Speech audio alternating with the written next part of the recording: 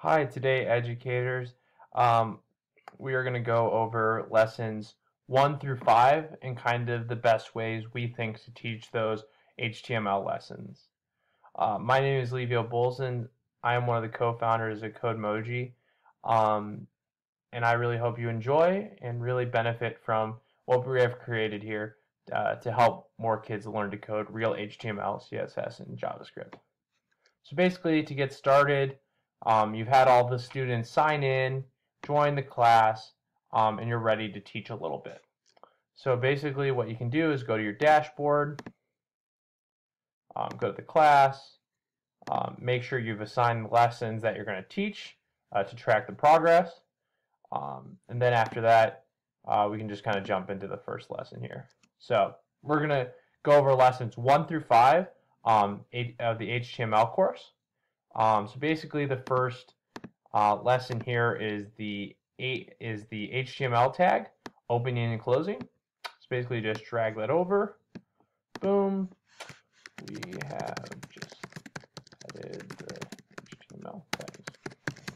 So, and you can see the HTML tags behind the code. Really show the students that they should play around with behind the code button. Show tags, it shows the code. Over here you can see a live display of what's going on, and then you can run the code and you can see if you get it correct. If you get it correct, it'll display this box and show the code correctly. So then we're going to the HTML lesson 2 is the head tag. You can really explain it to the students as the head of the document is that little tab in the browser, and that's when you type inside the title, that's what will show up in that little tab. So that's an easy way to think about it, and really the best way. So if we just drop that in there, the head, then the turtle, and let's say we're going to get it wrong. So the correct answer is another panda head here. But if we get it wrong, it'll show them the correct answer, which will help them kind of understand what's going on and move forward in the course. So now we got it right. And we really thought about the different emojis really clearly and easy ways to understand them and how the students could really bring in what they already know about the emojis. And it's really easy. So head tag, panda head, turtle, T, title tag. So this is the awesome title.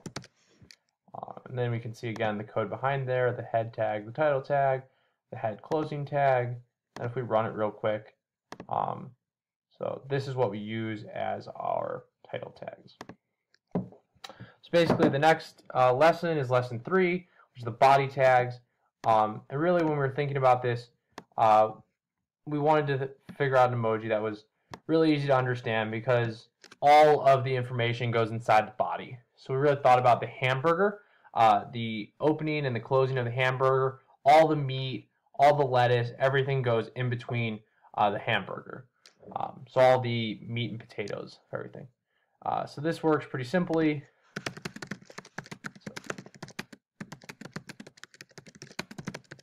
And once you type right in there, again, we can see the opening and the closing of the body tag. Stand for that, and then we run that, and it shows up right there. So that is the first couple lessons. The next lesson we have here is the header tag, and this stands for an ice cream cone, and this is acting as an H1, which is the largest header, and then H6 is one of the smaller ones.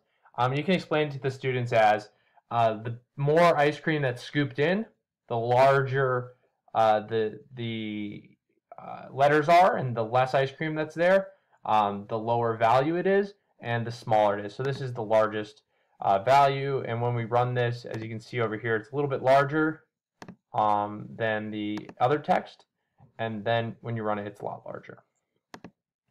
So that's another one. And then this is the P tag, which stands for paragraph tag, and we use a paper P tag, pretty easy to remember. And this is the paragraph tag. This text will be a little bit smaller than the H1 tag we just covered. You can see the opening and closing tags for the P tag. Over here you can see a display of it. Again, if we run the code, it'll tell you that if you're right or wrong. And then over here we can see the correct answer. So that's the first 5 HTML lessons, and this will really help you get a better grasp and understanding if you're not very familiar with HTML. And I hope the tips we gave you in this lesson can really help you have the best class and best experience for your students possible. Always remember to manage the class, the assignments, and the lessons in the teacher dashboard. That is one of the most awesome features that we created. Really awesome, really easy to manage, and really understand how much more the students have to do, and how much more we have to teach to get the students to become the best students possible, really help change the world. Thank you, and in our next video we're going to go over lessons 6 through 10, and I hope you enjoy as always. Always you can contact us if you have any support or need more information about anything. Thank you again for using Codemoji, and emoji out.